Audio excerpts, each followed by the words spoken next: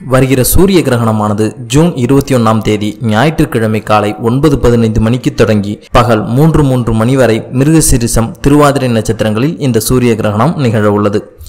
இந்த சூரிய கிரகணம் இந்தியாவில் தெரியும்.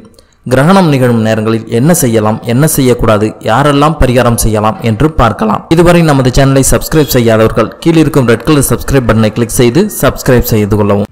இந்த கிரகணங்கள் நிகழும் நேரத்தில் உறங்கக்கூடாது. கிரகணம் நிகழும் முன்பு தண்ணீர், வேக வைத்த உணவுப் பொருட்கள், அரிசி போன்றவற்றிகளில் தர்பை புல்லை போட்டு வைக்க வேண்டும்.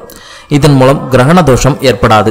உங்களுக்குள்ள தோஷங்கள் நீங்க கிரகணம் நிகழும் நேரத்தில் முன்னோர்களுக்கு தர்ப்பணம் செய்வது சிறப்பானது. தகப்பனால் இல்லாதவர்கள் இந்த நேரத்தில் தர்ப்பணம் செய்யலாம். இதன் மூலம் அனைத்து தோஷங்களில் இருந்து விடுதலை கிடைக்கும். குறிப்பாக கிரகண நேரங்களில் பூஜை அறையில் அமர்ந்து இறைவனின் நாமத்தை ஜபம் போல் சொல்லுங்கள். அமைதியாக மனசுக்குள் சொல்வது மேலும் சிறப்பு. கர்ப்பிணி பெண்கள் தனிமையில் அமர்ந்து உங்களுக்கு பிடித்த கடவுளின் பெயரை உச்சரிக்கலாம். இதன் மூலம் கருவில் உள்ள குழந்தைகளுக்கு மிகவும் நல்லது. கிரகண நேரத்தில் தானம் கொடுப்பது மிக மிக சிறப்பான விஷயமாகும். இது ராகு சூரிய கிரகணம் என்பதால் ராகுவிற்கு பிடித்தமான உளுந்தை தானம் கொடுப்பது மிகவும் சிறப்பு. பரிகாரம் செய்ய வேண்டிய நட்சத்திரங்கள்: சூரிய கிரகணம் நிகழும் நாளில் ரோகிணி, மிருகசீரிஷம், திருவாதிரை, புனர்பூசம், சித்திரை, சுவாதி, அவிட்டம், சதயம் ஆகிய கிரகண தோஷமுள்ள நட்சத்திரக்காரர்களில் பிறந்தவர்கள் பரிகாரம் செய்து கொள்வது நல்லது. நன்றி.